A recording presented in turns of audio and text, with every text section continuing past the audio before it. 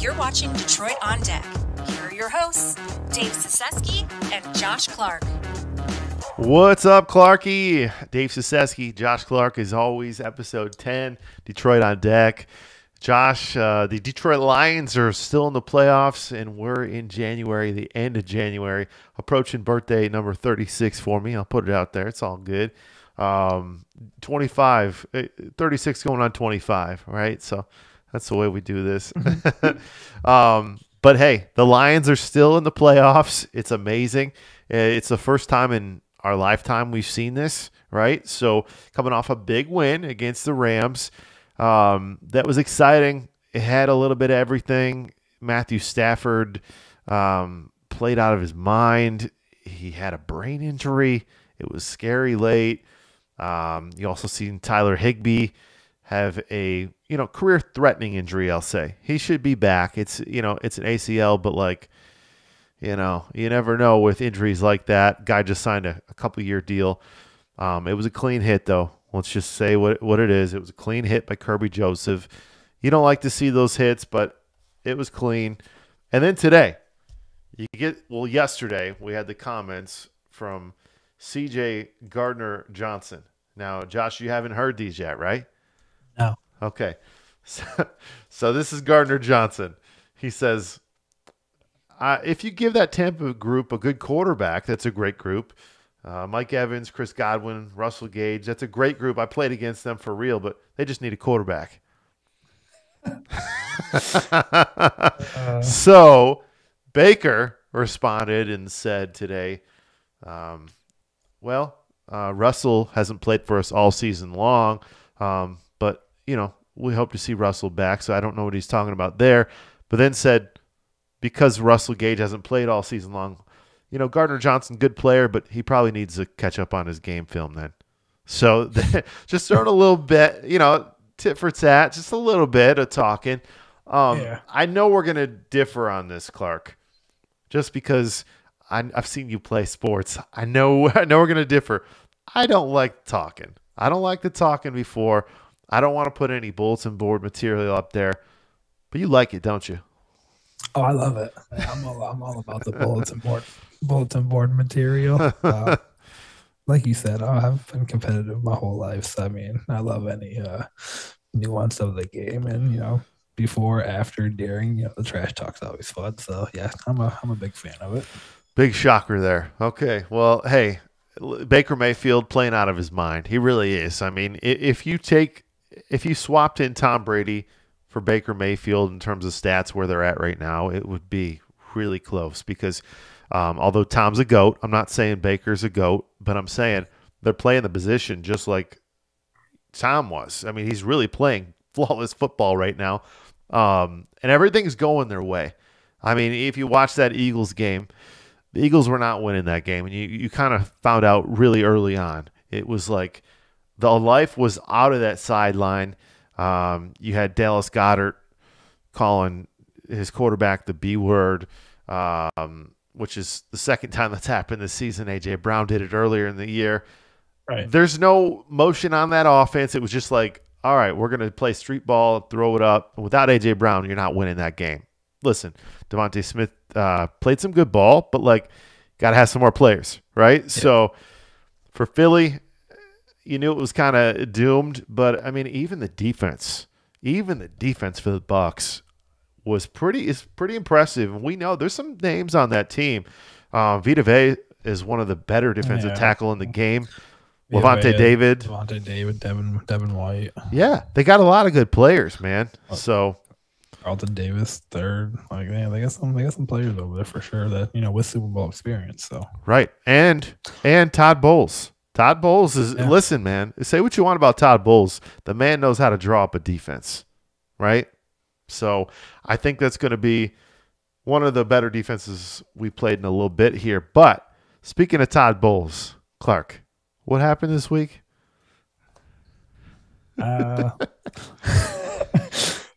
So I find it very funny. It's nothing to do with the game really, but a reporter goes on and asks him how he has been preparing his team to deal with the inclement weather that we were having here in the state of Michigan. Yeah, that 15 to 20-second walk into the stadium. Yeah. Oh yeah, there's a dome. Yeah, there's a dude. Like, it was funny though. Like, the lady, like, I think she was just shell shocked. Like, oh, there is, like, it was funny to see. Like, I was watching the presser kind of live, so it was like, I can't believe she's really asking this question right now. Like, as a reporter, you should know like what teams play where and inside or outside of what. You should. And listen, I'm on both sides with this. I work in news, so I know how it works. Sometimes with bigger events, they'll send a news reporter to cover, because they're used to interviews, right, to the presser. However, you got to do your homework. Come on. Yeah. We played in a dome for going on, 20 years? Something like that. We played in a dome before we played in a dome. We played in another dome. Right. We've been in a dome for, like, I don't know, 50 years, forever. Like, it's been forever. So you should know. But she looks silly. Now, Todd Bowles, being a great guy that he is, said he basically literally says, no, it won't be a big deal. Like you realize we play in a dome, right? So he's like, I can't. No, it won't be a big deal for the 20 seconds that it takes for us to walk in there. So she looked a little silly, but hey, we only got so much time, so we'll move on. But on that Lions game, we always look at the quarterbacks. Last week, it was Matthew Stafford, Jared Goff, and there was a storyline there.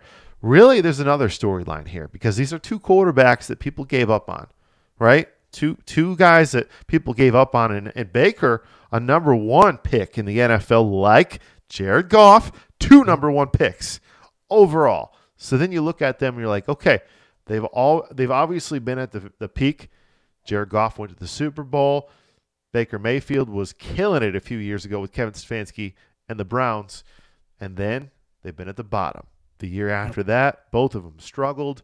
Baker was kind of just filling in where he could. The Rams, coincidentally picked him up, gave him a shot. Right? Panthers, right? And then he came – you forget about the Panthers, right?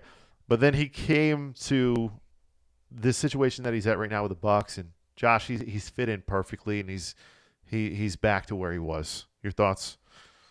Yeah, no, he's definitely playing some probably the best ball of his career. Honestly, that includes his playoff run with the Browns a few years back. Yeah. I think the big thing for him is, unlike his days in Cleveland, he has some weapons there in Tampa Bay with Evans, who he's obviously getting older. Chris Godwin, Then you look at the running back situation. Rashid White has been, I'm not gonna lie, he's better than I expected. Since he's been in the league, he's better than expected. And like you said, a good team always has a solid defense to fall back on, and that's something I don't think you really had in Cleveland, where they had some players, but not like a whole defense the way the Buccaneers do. So yeah, I think he's playing some of the best ball, and he's definitely, putting front offices on notice for when he becomes a free agent. Oh yeah, and then you look at you talk about that receiving core: David Moore, Trey Palmer. They got some guys, man. Got some guys that really are under the radar, but they do not run the ball great. Okay, now Rashad White is a great receiving back. He does not rush for a lot of yards. The Lions, what do we do best? We shut down running backs. We did last week. I mean, Williams was shut down for the most part. He got hurt. Detroit, that's one thing about Detroit I'm going to give them props for, Josh. Who's been more physical in the playoffs than Detroit? Detroit has looked so physical. They've been all over the field. I love it when I got our safeties, our secondary, selling out and tackling the way they are. Okay, you want to say, oh, well, they're dirty, they're going low. Where are they supposed to go? Where are you supposed to go? You go high and you get flagged. They did exactly what they needed to. So that talk is garbage. That's one thing too, though. Like that Kirby Joseph hit. Like people have been calling that a dirty hit. Like, I'm sorry, I've played football, And at a young age, you were literally taught to tackle just like that. Put your head down, Textbook. drive with your feet, and wrap around the legs. Like Exactly. it's literally where he hit him. Like it turned out to be a freak accident, freak injury, whatever. It's part of a physical game, though. It doesn't make it a dirty hit. No. It was a textbook tackle, and the same thing happened a few weeks prior to T.J. Hawkinson. And that's why people are like, oh, they want to start the narrative of our safeties are dirty. No, they're not. They know how they're playing good football.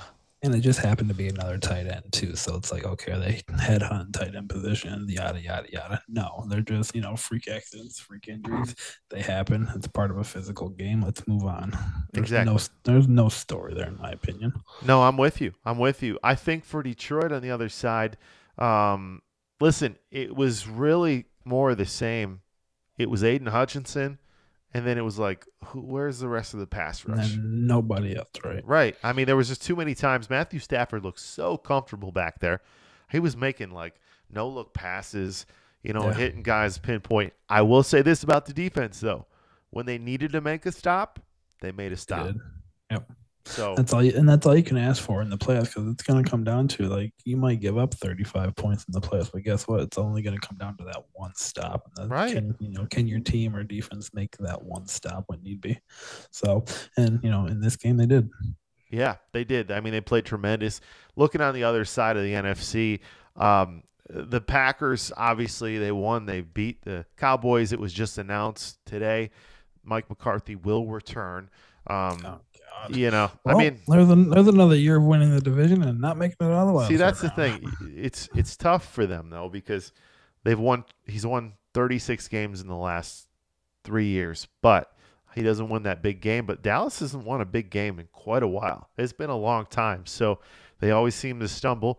They always think they have the quarterback, but it's neither here nor there. My point is they're out. Green Bay is going to be playing San Francisco.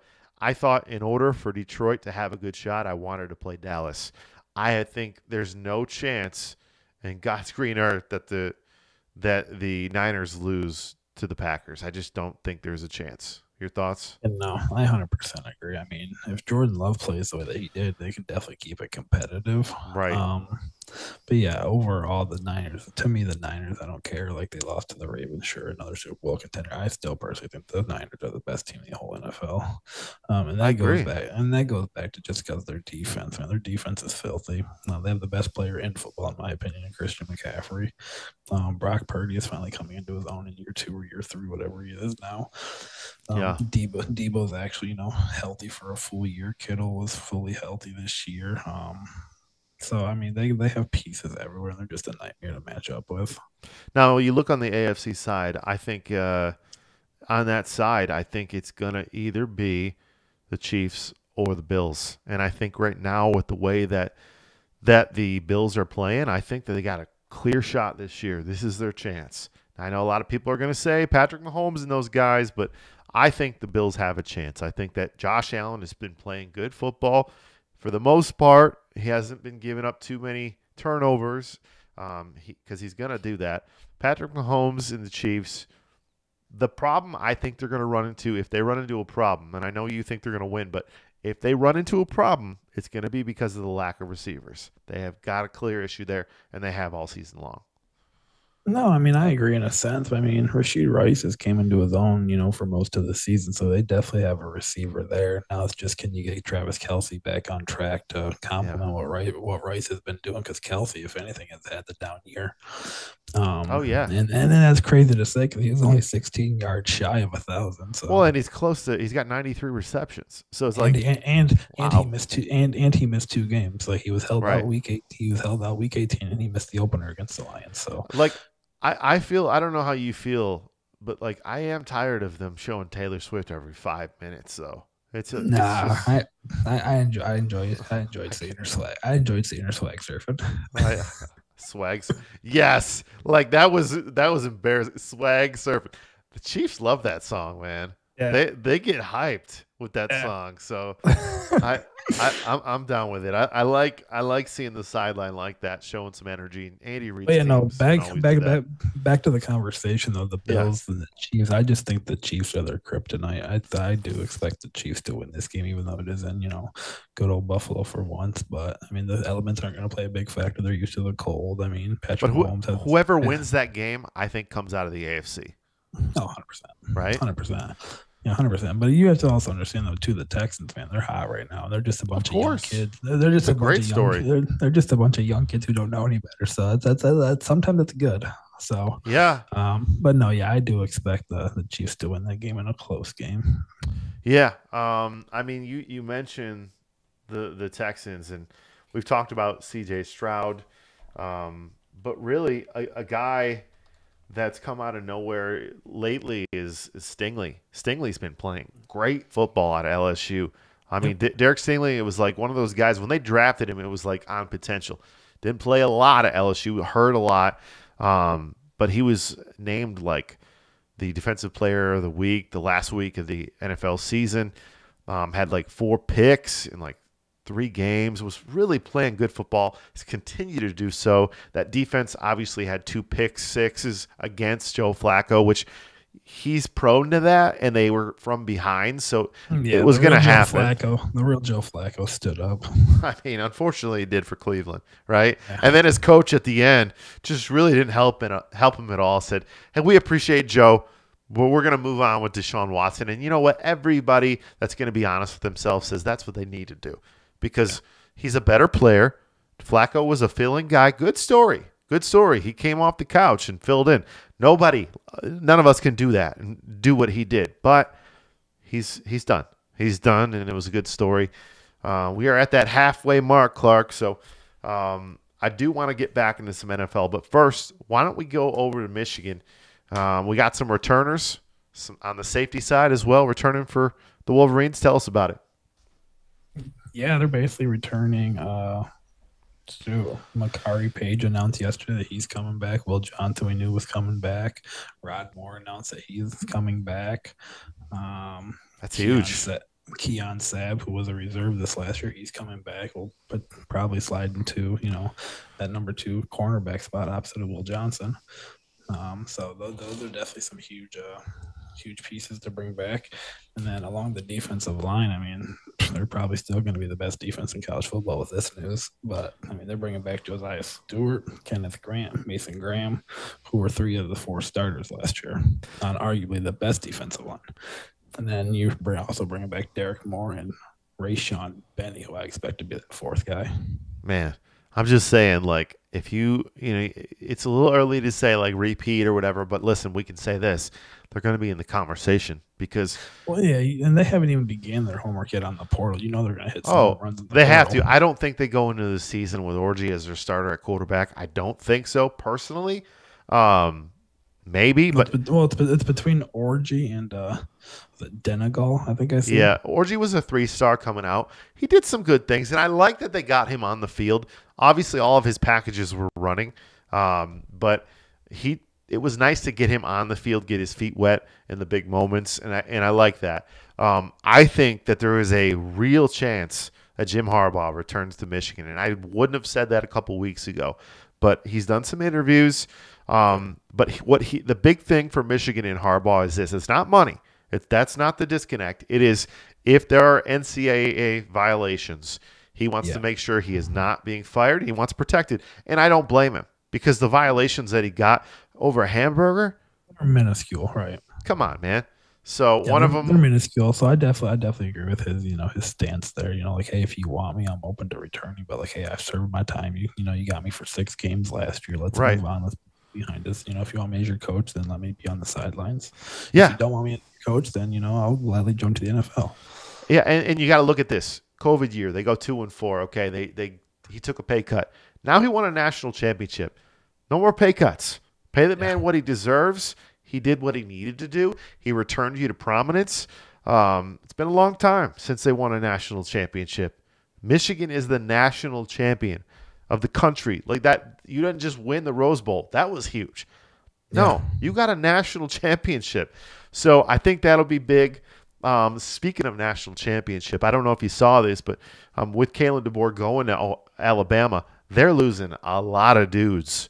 There was like, I think they said there was like 22 guys entered the portal. So it's like, yeah, Alabama's excited about that hire and everything, but like these kids are like, we don't know who that guy is. We were here for Saban. Yeah, and they lost a stud today to the portal and Caleb Downs. They're starting safety. So, that's going to be a big get for whoever gets him. You got to think Michigan's got to be in the conversation at least, right? Yeah, Michigan's probably in the conversation. Ohio State's probably in the conversation, which sucks to say. Georgia's probably in the conversation. Right. Because, he wants to continue to, be on top or close to it. Yeah. I mean, I'm kind of curious if, and I won't go off too much on this, but do you think they even picked up the phone and dialed up Dabo and said, hey, what's your interest? Because they moved on that real quick. And I know they have to do recruiting, but they moved quick. Yeah, no, I don't think they picked up the phone and called Dabo at all. Because if you had a chance at Dabo should have been your guy. Agreed. But from what they say, a couple of people said no. I don't know. It was a little shocking, but what I would I want to touch on a little bit as well, and we're not going to talk a lot about them, but hey, the Pistons won again the other day on MLK Day. They got some young guys playing. There was a quote that came out recently in a presser from head coach Williams, and he said, well, the organization talked to me, and they're basically forcing his hand and playing Jordan Ivey at the point. They want the ball in his hand, and they want Jaden Ivey. I'm sorry. Jaden Ivey, heck of a player. Kind of been on and off the court this year with like, okay, we're playing him a lot. He's starting. He's coming off the bench. It was like early on he wasn't getting minutes, but they said they want Jaden Ivey playing the point with the ball in his hands. I like it because I think you saw what Cade looks like with the ball in his hands. Too many turnovers. I like Cade. Cade's awesome. He's fantastic. They made the right decision at that draft, in my opinion, over Green. But Ivy is a young guy, and I think he could be a star as well. At least get you around 15, 20 points a game. So I like that move, and I think it'll help them long term. I think you're going to have to make some roster moves. They did cleared some space the other day. We were talking about the trade that they made. It kind of went under the radar, but it did clear some space, and maybe they can bring in somebody, a free agent. They're not going to get Pascal Siakam because he got traded to the Pacers today, which I want to get your opinion on playing Ivy, but also I want to get your opinion on Bruce Brown. He's just signed there, and now he just got traded. What's going on there, man?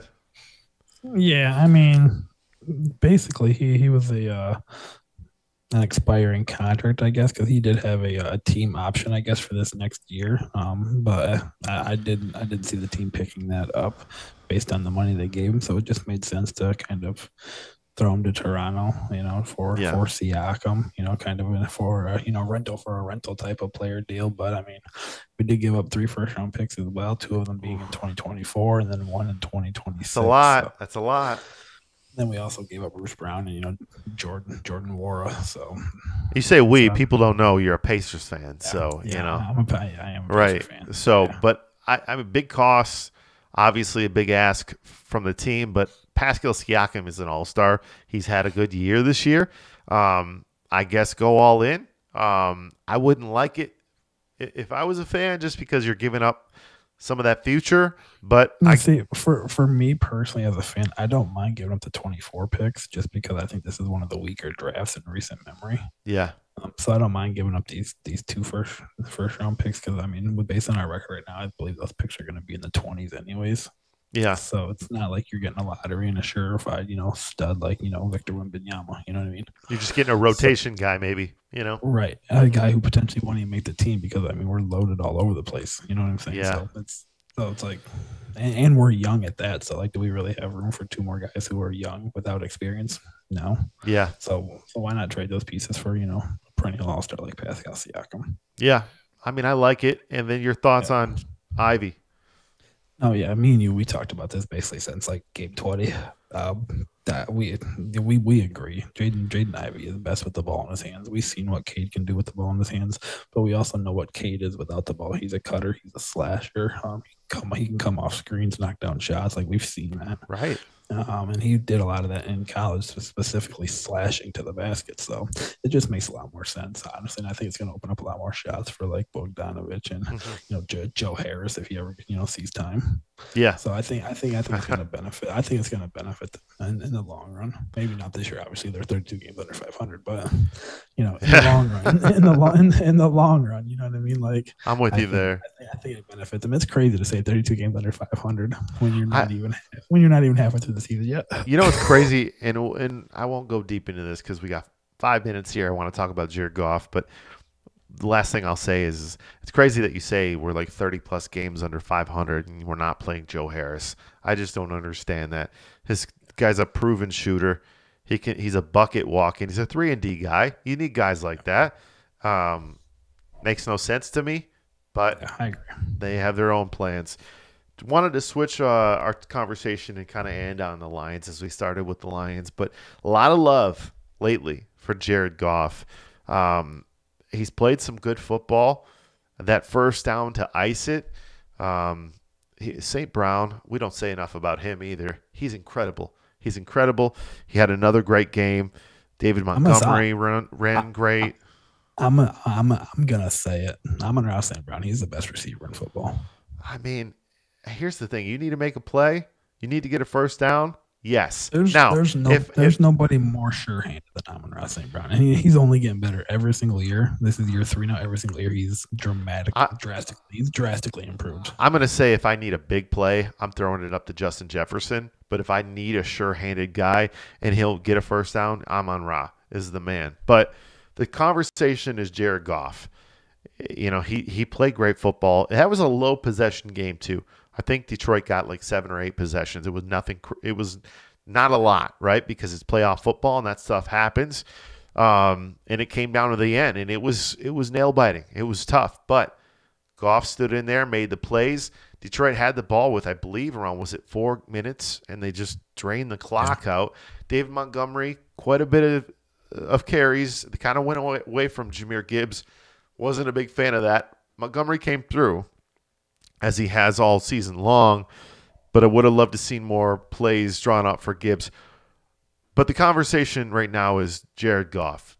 Do we sign this guy long-term? And we'll talk about it more as the weeks go on, but give me one reason why we should, Josh, and one reason why we shouldn't. I mean, the reason why you sign him is the experience. 2 reasons why you don't. He can't throw the deep ball, and he's going to be expensive as heck. See, that's the one that scares me. And it's actually both of those. One, the development of Jameson Williams is being hindered here because he's hitting all these these short routes, 10-yard routes. Jameson Williams is a 30-yard play waiting to happen. I mean, he's a deep guy. He's a grand slam waiting to happen. Right. Like, He could have big play. He could have 4 catches in a game and have over 100 yards. That's the type of guy he is. But with Jared Goff there, he's going to have 4 catches and 26 yards. You know what I'm saying? Like, it's just there's something missing there. I love Jared. I do. And what he's done here, it's been great. But I just don't know that this organization is completely sold on him long term. Short term, maybe the next 1 to 2 years, yes. I'm going to say short term, definitely they're sold on. Oh, that short term, but 2 years. But I'm saying they're not going 8-year deal with Jared Goff. No, absolutely not. And you have to think his age has played the factor there. He's 28, 29 years old. Right. So, right. I mean, that's definitely playing a factor as well. But you also have to make sure that you're doing your homework on quarterbacks. And just right now, I don't think there's anybody better out there that you're going to get that can replace him and step in and keep you a proven, perennial, division, winner, like you won this year, or, come playoff time, competitive team come playoff time. I think Goff gives you that best shot for the next 1, 2, 3 years until you find somebody that's out there. Yeah, I mean, I'd like to see him sign. Josh, we're down to our last minute and 15 seconds here. Detroit Lions, they have to do what to get the win? I mean, just like anything, they got to run the ball and they got to put pressure on the quarterback. Yeah, I mean, it's that straight, right? Because To in me, my it's that. opinion, To me, it's that simple. What a lot of people don't realize outside of like Detroit, maybe Tampa Bay, is like when they won in Tampa Bay back in week 5, I think 20 it to was 6. Yep. 20-6. We didn't have James, or we didn't have Montgomery. We didn't have Gibbs. We didn't have. But what did Jamison Williams do in that game? Right, deep ball passes. Right, we didn't have we didn't have Branch in that game. Like we were missing some stud players, and we were still able to put together a great game plan and beat them with our third string running back and Craig Reynolds. Yeah, man. I mean, I think Detroit definitely has a shot. In order to do so, they got to get more pass rush outside of Aiden. That secondary keep playing strong. Would love to see a pick from C.J. Gardner, especially with him talking a little bit of smack. Clarkie, it's going to be a good game. Any last words for you? Yeah, I don't think it's close come Sunday. I think this is a double. I think this is a double-digit point win. I think of divisional rounds. I think this is the most obvious game to pick, and I think it's the Lions by 14 plus points. I love it. Well, it'll be fun. We'll be watching this episode.